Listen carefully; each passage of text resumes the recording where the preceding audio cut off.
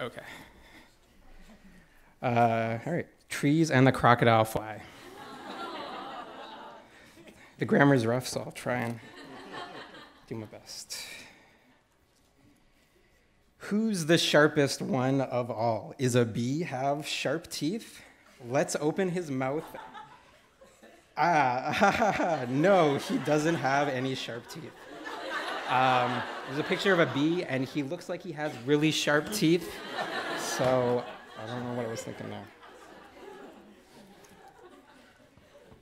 Who's the sharpest one of all? Is a crocodile fly have sharp teeth? Let's open his mouth.